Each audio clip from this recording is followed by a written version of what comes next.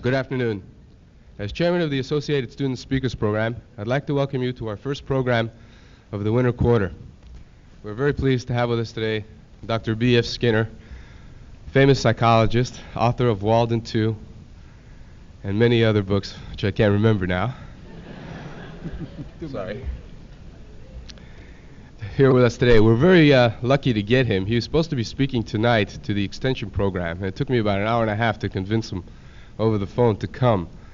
And we made a deal.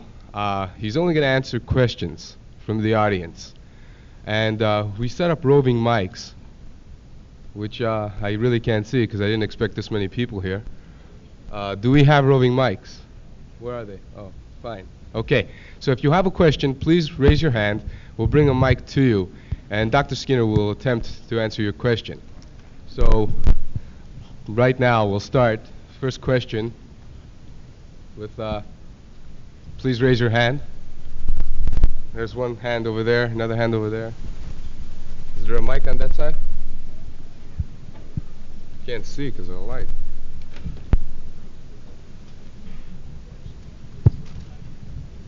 Somebody get a mic to somebody. Oh, okay, we got a question over there. Go ahead. Dr. Skinner, isn't behavioralism basically running rats? Isn't what? Is behavioralism basically running rats? It used to be, but that was about 50 years ago. No, I haven't worked with a rat for 35 years. I've worked with human subjects extensively, and so have a great many other people. The whole point of behaviorism, not behavioralism. Behavioralism is a branch of political science that I have nothing to do with. Behaviorism is simply an effort to explain behavior in terms of the genetic and environmental histories of an organism, including the human organism, rather than in terms of mental states, feelings, attitudes, and other things attributed to an inner man. Dr. Skinner? Yes. Unless I'm mistaken, the concepts of praise and blame are considered outmoded, or at least fallacious, according to behaviorism. In the ideal culture, then, the designed culture, how would you reinforce the good behaviors of a child, except through the implied praise or blame of a reinforcement or a negative reinforcer? I don't think praise and blame are outmoded. We're going to go on reacting to those around us, and if what someone does is aversive to us, we're going to blame him or criticize him or ridicule him or somehow or other hope to get him to stop doing that. And if someone does something that is reinforcing to us, we're going to reinforce him with approval and what lies back of that. But praise and blame are themselves not reinforcers. They're verbal devices which are derived from the real reinforcers. Someone who praises you is a person who's likely to do other nice things to you, and someone who blames you is a person who'd like to hit you or attack you or do something else that is injurious. So that in a behavioral analysis, there is no essence of approval, no essence of disapproval. They're just verbal devices, what we call conditioned reinforcers, that derive from the things that are reinforcing, which are the result of the genetic endowment of the individual. The human species is, because of its evolution, reinforced by certain things, by foodstuffs when hungry, by sexual contact, by, unfortunately, by evidences that you can work damage on others, and so on. These have all had survival value. That's why they are part of our genetic endowment. And all verbal reinforcers, all social reinforcers come from those basic biological reinforcers eventually.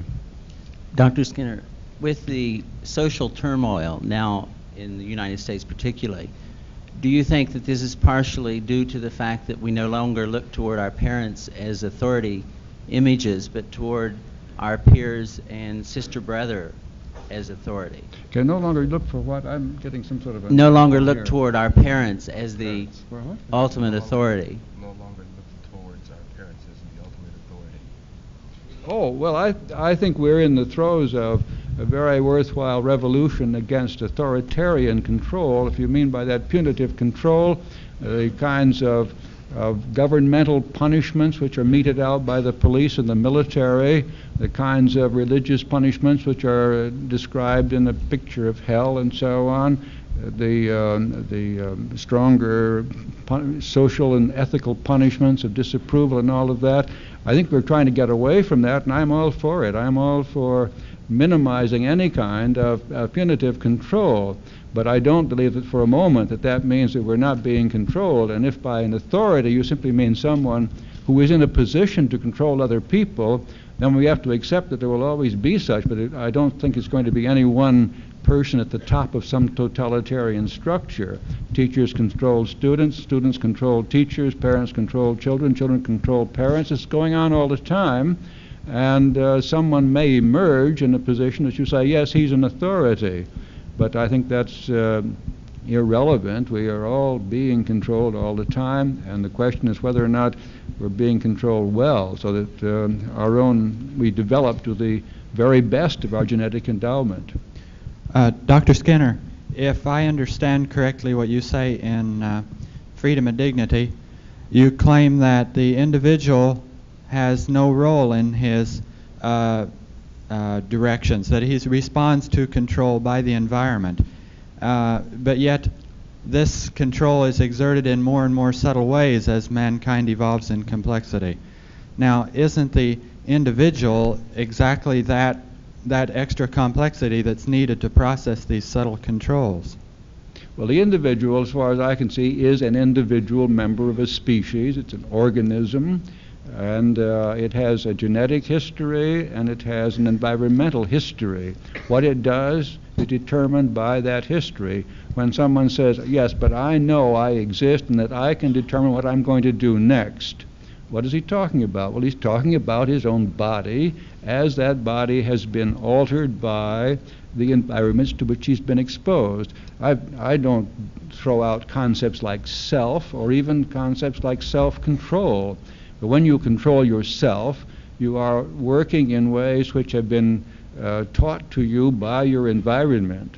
You might control yourself with respect to the natural environment if, for example, you eat some delicious food and the next day you have a rash, and do this often enough, you stop eating that food. You have to control yourself, though it's very delicious. How do you keep yourself from eating a delicious food if it is going to give you a rash the next day? Now, the same thing is true of social situations. How do you avoid being aggressive and annoying to people if in the long run you know that's going to keep them from seeing you again and doing you favors and that sort of thing? These selves are just different parts of the behavioral repertoires of this organism. There's an organism there, of course, and it is an individual in a very definite sense.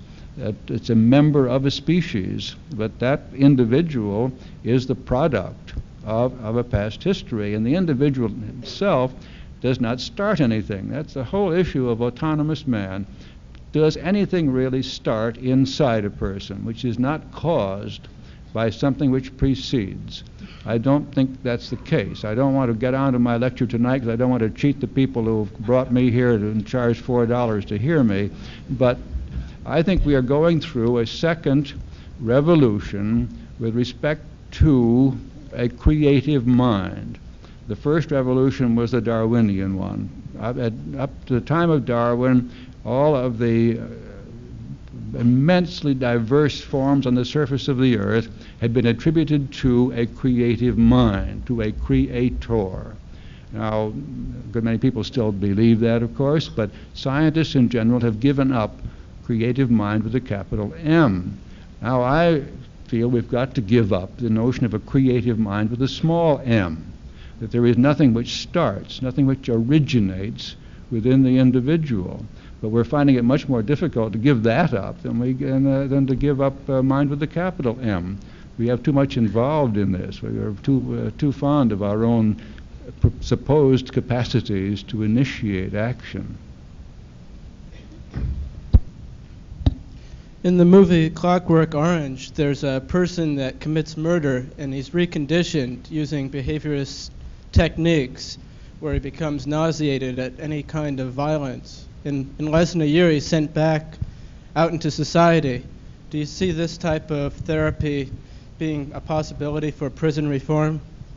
Well, I think there's a great possibility for prison reform. There's no doubt about that. You just have to look at prisons to see that. There's a book just been published called A New Learning Environment, which reports on an experiment done at the National Training School for Boys in Washington, D.C., which was what used to be called a reformatory. There you have a bunch of teenage armed robbers, rapists, and murderers living together for a year or so. They were then going to be released to the world at large. What can you do with them? Well, the usual thing is you keep them around under aversive pressure, threats, and so on. Try to force them to learn a little something, which they don't do well, and then you let them go. Well, now, in this experiment, the whole culture of that institution was changed. A boy did not need to do anything. He could sleep on a pad in the dormitory, he could eat nutritious but not very palatable food, he could sit around all day. He could go on relief, as they put it. But he could, if he did something, greatly improve his lot. He could get better food, he could have access to pool tables and other play equipment, he could watch television, he could rent a private room, rent his own television set, he could buy time off. I visited that project, and there was a murderer out on the town. He'd bought a day off. Well, you buy all of these things with points which you earn, and you earn them mostly by learning something. There were programmed instruction, teaching machines, and other learning materials with tests and so on, and right answers meant points. As a result, these kids began to learn something. Most of them had been dismissed by school systems as unteachable. And that's usually the case. These people came from very poor family structures. They'd never been able to get jobs and so on. They began to learn something and qualify themselves to live decently in the world at large. And the morale of the place changed. They were reasonably happy while they were there. I think this is going to happen. I was very happy to see that Justice Berger even has begun to suggest that prisoners might buy time off. They might shorten their sentences by being productive while they're there. For example, by learning things. Many prisoners are illiterate, and if you say, look, you learn to read at the 5th grade level and you'll have a year off your sentence, well, that makes a big difference, and it gives them something to do all day long besides sitting there and watching television. I think a great deal can be done to change the culture in a prison so that the individual begins to develop himself and emerges a much more effective person. I have a question. The impression I get is that you want to control the individual to maintain the culture after man has died, us as individuals. How do you relate this to the repressed groups in America? How do you relate that to the repressed groups in America? What kind of? How do you relate this to the repressed groups in America? Well, it's very hard to relate it, and bear in mind that I don't have a few principles here with which I can solve any problem you bring up. If I was supposing I were here as an engineer, knew something about the stresses and strains in metals, and you'd say, I want to build a bridge, how shall I do it? Well, I couldn't tell you without looking into the situation in great detail, and to take any one of these groups and to analyze what the situation is and what can be done would take a great deal of time, and I can't give you a snap answer to that. But I do believe that our culture is at the moment failing to get those who live in it to be interested in its own future. I was talking along these lines about a month ago with a group, and there was a young black boy there, and he said, I don't give a damn whether this culture survives. And I said, that's exactly what I mean. It does not mean anything wrong with you, but it means something very wrong with the culture, because the culture has now lost one man. One man will be interested in it. Good cultures are able to induce their members to work to strengthen themselves, to work for their survival. You can do it in jingoistic ways. Rome convinced everybody that it was sweet and decorous to die for Rome. It was great for Rome, but it was pretty bad for those who died. Well, how can you bring about a situation in which everyone in a culture really cares about the future of that culture? And I don't know what's happening in China, but there are a few bits of information can seep out now and then. We'll get the whole story when Nixon comes back. But it does seem to be the case that the young Chinese, to a man and a woman and a girl, are working hard for the greater future of China. Now compare that with what's going on in this country, and you see a real threat, it seems to me. I believe that there are reasons for working for the good of the culture, but they are not really personal reasons, and unfortunately, when someone says to me, why should I care whether the world 100 years from now is mainly Chinese or mainly Caucasian or mainly black, or whether it's our culture or some other culture, I think the only honest answer is there's no good reason. But if your culture hasn't convinced you there is, so much the worse for the culture. Nobody's going to survive 100 years, none of you, but your culture may, and it will, if it is successful in inducing you to work for its strength. It's the evolution of the culture which is the essential issue here. Good cultures, strong cultures, manage to mobilize the efforts of the people who live in them, and I think we're failing pretty desperately in that respect now. Dr. Skinner, do you think that psychology can be made a pure science rather than a social science? Do you think that psychology can be made a pure science instead of a social science? Oh, well, I don't know what a pure science or social science. I think there is a science of behavior now which is reasonably rigorous, reproducible results. I think what we are doing in an operant laboratory is constructing a very precise environment, necessarily simplified, and watching the effect of it on behavior. Now, it's not as simple as many people think. If you go into an operant laboratory these days and get someone to let you look into the space in which an organism is behaving, you can sit there and watch that for a long time without figuring out what's going on. And that's why it's so hard to figure out what's going on in the world at large, which is even more complicated. But the experiments are getting very complex, and I wouldn't want to quibble about what a science is, but I am concerned with order, rigor, at the level of the individual organism. I don't want actuarial order. I don't want statistical uniformities. I want a uniformity in the behavior of the individual, and that is the thing that the operant movement has, I think, managed to achieve. I think we are dealing always with individual organisms and showing a great deal of order in their behavior. Now, it's a beginning science, and when someone says, oh, but learning theory can't tell you this, can't tell you that, they usually imply it will never be able to do so, but that's a dangerous kind of prediction, because I'm very pleased with the speed with which this kind of thing has advanced over the past 25 or 30 years. Dr. Skinner, yes. You suggested in your book that the reconstruction of the educational system at large seemed to be a necessary requirement for the changing of a culture. You said it intimated also that it might be nearly impossible. Now, my question is, in '57, you were building the teaching machines. Matter of fact, I stepped into your lab. Yes. And what has since become of the power of the teaching machine, and why is it not yet in the public educational system? Yeah, I am, as I say, it's nearly impossible to change the educational establishment. It's not difficult to change educational methods, but it's very hard to get them adopted. The educational establishment has vested interests.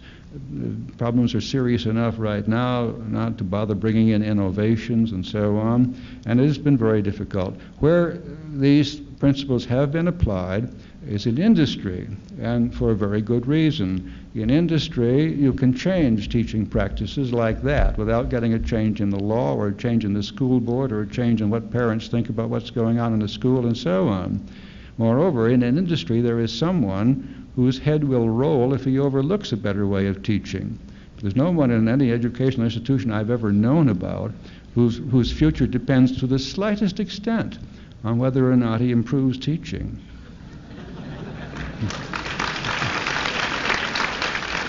I will add that the computer people have, to my mind, greatly disturbed the development of teaching machines, because computers are simply out of the question economically, and they have allowed people to do things which shouldn't have been done. With a computer, you can simulate a teacher.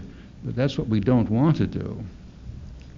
Dr. Skinner, your behaviorism methods have been used a lot when dealing with autistic children, mentally retarded children, schizophrenic adults, in token economies and other such places. I was wondering if you believe that these autistic children and schizophrenic people are actually being helped, actually being treated in such a way that they are going to live more richer and more fulfilling lives, or are they just being treated as animals and being shown and trained into how to act?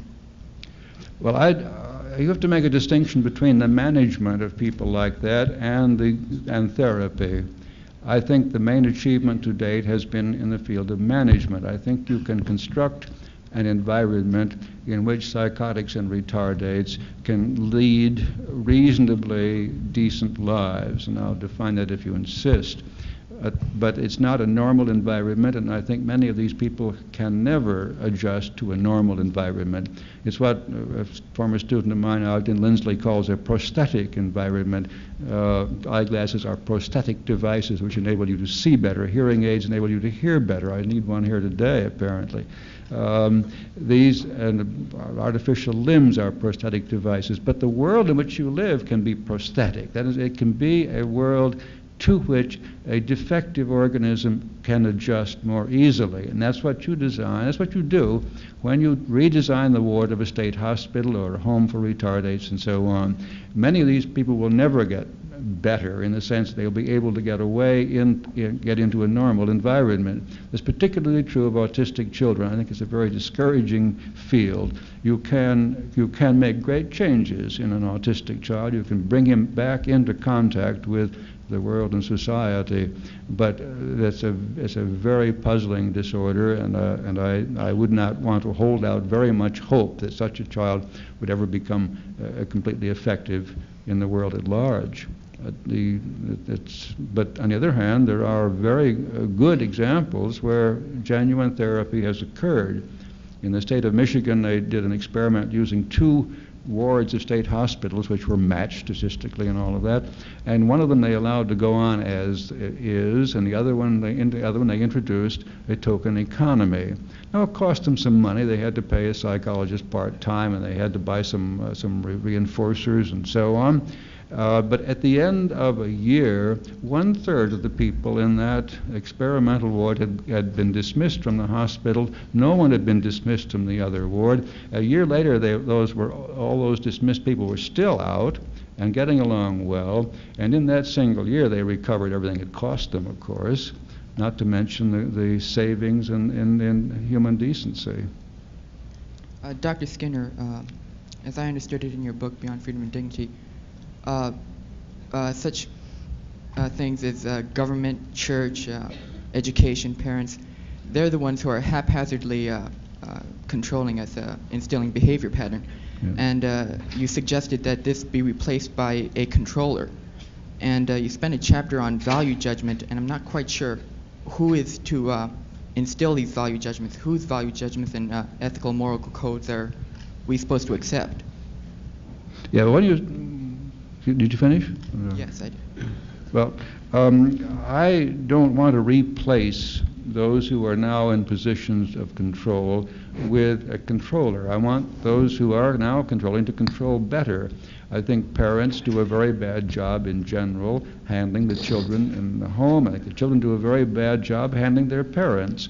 I'm going to develop that theme this evening as to why the ordinary environment in the home often gets so bad. But I would also think that the more we learn about the care of children, the less likely it is that parents can do the right things, and particularly where you have working mothers who want to turn children over to daycare centers. I think we're going to have to, in a sense, take the children away from the parents, not grab them away, but let the parents have the freedom they need by being able to turn children over to specialists. This is certainly going to be the case if anything like FemLib makes its way. I think women ought to work if they want to work. And there's no more reason why they should be the ones to stay home and take care of the children than their husbands. That will mean care centers of some kind.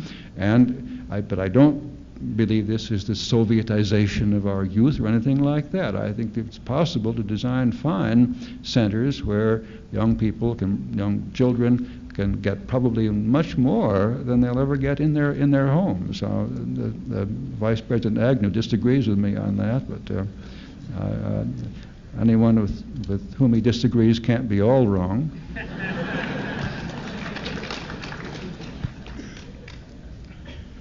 Dr. Skinner, when you control the environment of kids as they're growing up, don't you lose some of the flexibility in thought that is of survival value to a society? Yes, that is a very common complaint, that somehow or other a specifically designed culture would breed regimentation, uniformity, lack of creativity, and so on. I dare say it would probably eliminate some of the conditions which have led to creative acts in the past. There's a great deal of our literature, art, music, and so on has derived from a great maladjustment to the world, to punitive conditions, broken love affairs, and all of that kind of thing. Things we'd all like to get rid of, but perhaps we wouldn't like to get rid of the literature which has sprung from them. But it would be a very bad design indeed, which designed everyone alike. Anyone who understands evolution and the whole point of an evolving culture, which would be a better culture than we've had in the past, will necessarily take diversity into account. The biologists do that. The biologists are worried right now because our agricultural practices are somehow or other eradicating all kinds of other varieties of plants which they like to go out and find to see if they can't use them to produce better varieties. But you have to preserve diversity. It would be a great mistake to do anything else. And it can be designed. I could design an educational system that would make people much less alike than they are now, because after all, the natural environment has, over the centuries, produced a lot of people that are horribly alike. Thank you. Dr. Skinner? Yeah. In response to an earlier question, you indicated that nothing, I suppose in terms of behavior, but you said nothing really originates with man himself, but is rather a response to the environment and to the past history. Yeah. In your writings, you took a similar attitude with respect to natural language, and this, I suppose, resulted in some reaction which didn't agree with your philosophy. Would you care to comment on natural language and behaviorism? I'm not sure I got the last part of it. Would you care to comment on natural behaviorism? On natural behaviorism? I think that's what he said. Did you say natural behaviorism? Natural language. Natural language. Right. Yeah. Are you talking about the Chomsky kind Correct. of? Yes. All right.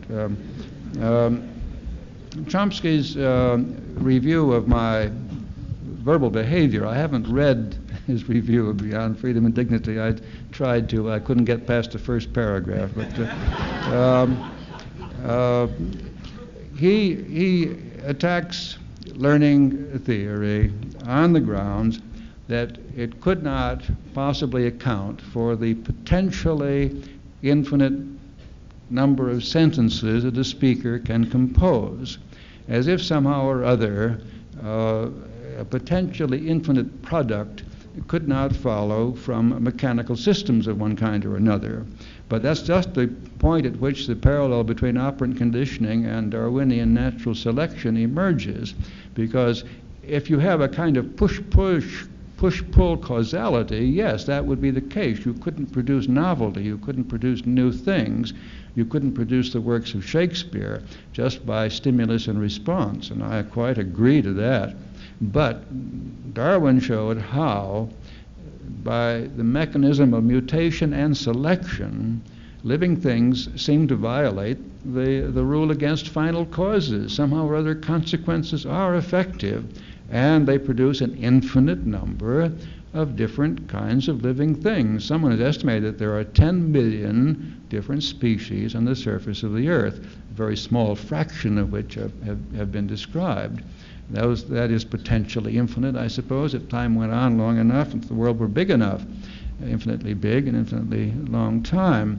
But the same thing holds in the production of novel behavior. If you expect somehow or other that the ingredients which are fed into the organism must be recombined, then it would be very hard to explain complete novelty and diversity. But if you take the selection of what are essentially random mutations, various things that happen accidentally to you, and some of these then lead to effective behavior and some do not, then it's perfectly easy to explain the potentially infinite number of sentences which can be composed by a speaker.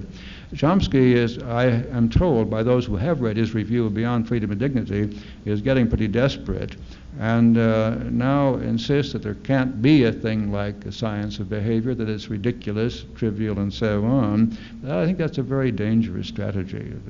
He's unaware of what is actually being done, and I'm convinced myself that there is a substantial science and that it can account, as well as anything can account, for human behavior as we now observe it. Bear in mind that the cognitive or mental explanation of behavior is no explanation at all. It's no, you can't, by saying that people compose sentences by applying innate rules of grammar, that explains nothing until you've explained where the innate rules of grammar came from. And the only way to explain that is to appeal to the evolution of the species.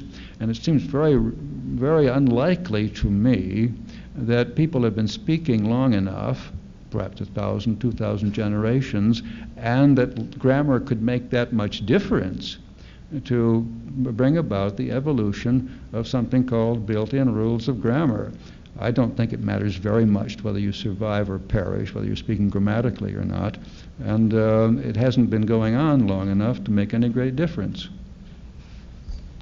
Dr. Skinner, in your thinking, there seems to be a dichotomy between, on the one hand, preservation of the culture, and on the other hand, preservation of the individual freedom. And when those two are in conflict, you would endorse the preservation of the culture, such that the culture, or pardon me, the individual comes to serve the culture rather than the culture serving the individual. How does one arrive at that value position? Well, I don't think that is quite right. I don't believe that there is any real freedom. I think we are entirely controlled by our genetic endowment and our personal histories. So there's not going to be any loss of freedom or any rejection of freedom. I'm not against freedom.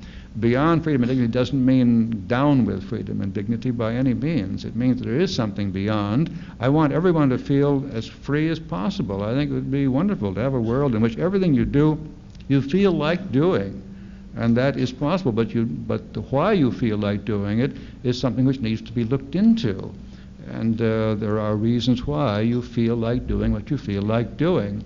If they're not conspicuous reasons, you don't resist them, you don't attack them, and it's very unwise at times because there are ways in which people can control you, and you will think that you are doing what you want to do. I've used the example of states which, rather than raising taxes, set up lotteries.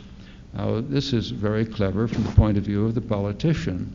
If you raise taxes, you may be thrown out of office as the next election. But if you set up lotteries and get the same amount of money away from the people, they'll say, that's fine, that's what I like to do. I don't feel like gambling, so I don't. But let those who want to gamble, gamble. As if somehow or other you were free to gamble or not. But you're not. We know about that. There are certain schedules of reinforcement which will make a pathological gambler out of a pigeon just as much as out of a person. And go out to Las Vegas and you see this going on. There's the people, they get their welfare check and take that free bus out to Las Vegas and stand there all night pulling this thing, and something comes out, they put it back in and so on. In the morning they go back and wait for the next welfare check. This is not free. It's entirely the product of a particular schedule used to reinforce behavior by gambling enterprises. Now, the state that turns to that seems to be allowing people to do as they please rather than forcing them to pay taxes by the threat of police action and jail if you don't pay. But it is not doing any such thing, and anyone who makes the mistake of supposing that he is free to gamble or not to gamble, but not free to pay taxes or not to pay taxes, is just letting people get away with things. Dr. Skinner, I think you ignored a question from the audience. That is, whose moral code should we follow? You said you don't want to see controller. You'd rather see the leaders now change their ways and make people better. You've used the word better. Yes. What does that mean? Better is an important concept. I think there is an answer to that. I think it has to do with the strength of the culture. I think people are better if they are actually able to deal with the world around them more effectively and do so in ways which do not lead them to revolt. If you get people to behave with respect to the world around them through coercion, then you've got a real problem. They're going to break it up sooner or later. But a world in which people develop themselves to the limit of their ability seems to me to be easily defended as the best thing for the individual and the best thing for the culture. I'm very much concerned with the whole problem of leisure in just these terms. People feel that when you don't have to do anything after Friday afternoon, or it's going to be Thursday afternoon before long, that you're then free to do as you please. We are very proud of the fact that we're getting down to the 30-hour week and so on. And if Adam Smith knew this, he would say, oh, you've got it made. Now you've got the rest of the time to develop yourself, to become really your fullest individual, most complete individual which you're capable. That isn't what happens. What you do on the weekend is turn to all of those things which leisure classes have always turned to.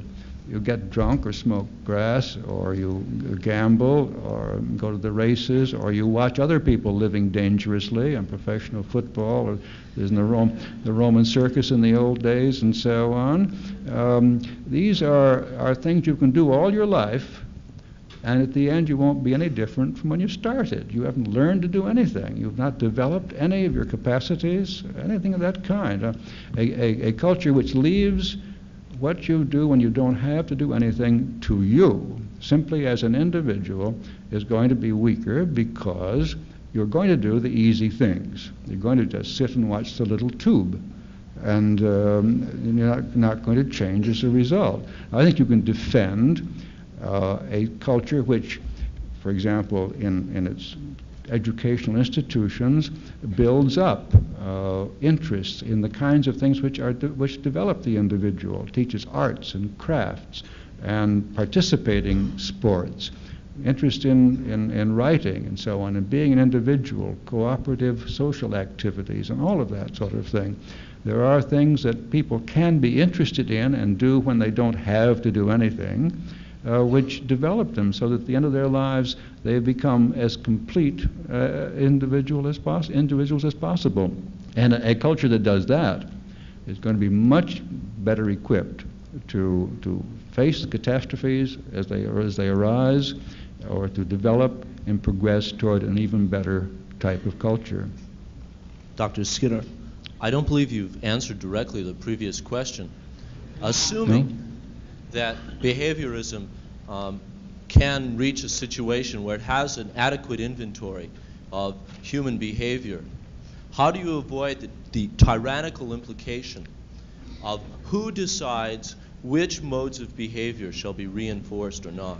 Yeah, well, you see, you're trying to find a name. You'd like to have me give a proper name. Who's going to control? And that isn't it. It's again the mistake that people make by looking for some originator inside a skin, in a person. No person is going to initiate control. It isn't a question of what person will control, but under what conditions does the culture induce people to act when they have the power to control, and what does the culture induce them to do? It's the cultural pattern which lies back of the controller which is involved here. If you allow people with power to control simply for their own good, you'll get a bunch of despots and tyrants, as we have many, many times in the past.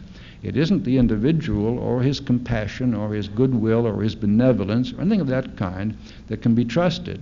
It's the world in which control is tolerated, what kinds of control are tolerated, and so on. A democracy was a step in that direction by emphasizing the counter-control exerted by those who are controlled upon those who do the controlling. And that is a move in the right direction. It's not enough. As I will indicate tonight, $4, please. Dr. Skinner. Yes? Okay. Dr. Skinner? Yes? Aren't your values also under environmental control? Am I myself? Yeah. Well, of course I am. And And I take it very seriously, and I make a great effort to create an environment in which I'm controlled more effectively than I am now. I believe in self-control, but I don't believe I do it by an exercise of willpower. I do it by building a world in which I behave effectively. I worked this out, I think, quite successfully when it comes to my verbal behavior. I have worked out an environment in which I write. And I really feel that, except when I'm out wasting my time talking to you, that I get everything out of me that I have to say. I think I have worked out an environment in which, as a verbal organism, I really do. I don't mean I'm really wasting my time talking to you. I don't think that for a moment. But what I'm talking to you about is what I've already done in the past, and I want to get on to the future. You see it's very tempting to go on doing what one has already done, especially when people show this much interest. But I have a future, I hope, and I want to get to it. But I'm not doing now what I would do if I were maximizing my total production during my lifetime. I'd just forget you and go back into that study with the clock running and all of the things that I have arranged, which permit me, I believe, to give out as much verbal behavior of quality that I am capable of giving. Dr. Skinner, you stated that diversification could be programmed, or an educational program could be set up so that diversification would be considered in it.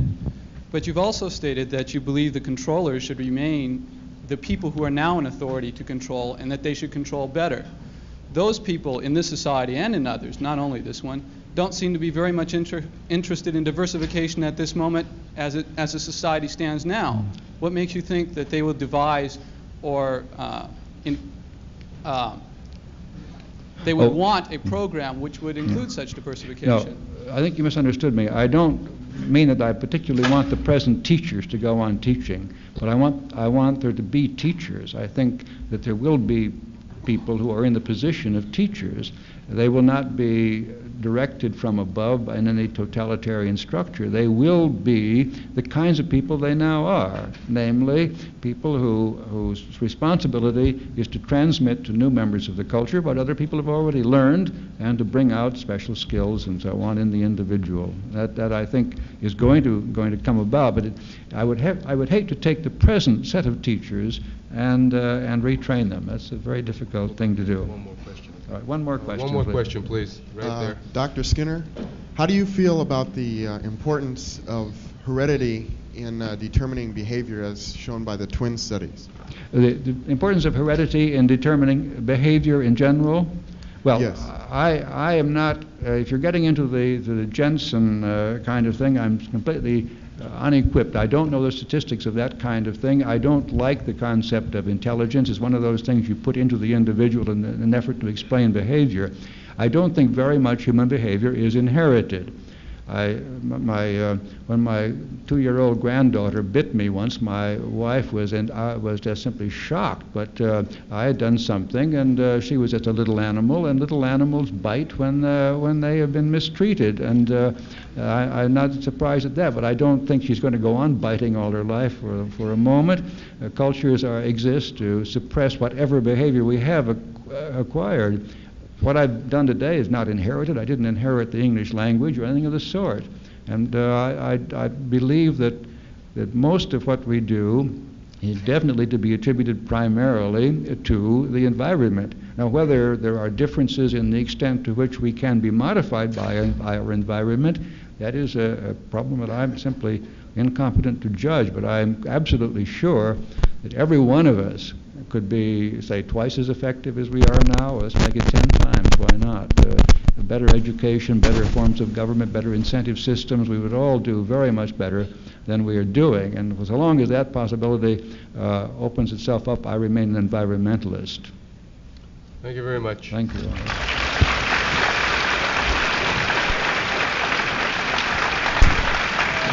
think we should go behind here so we get away from the crowd. All right.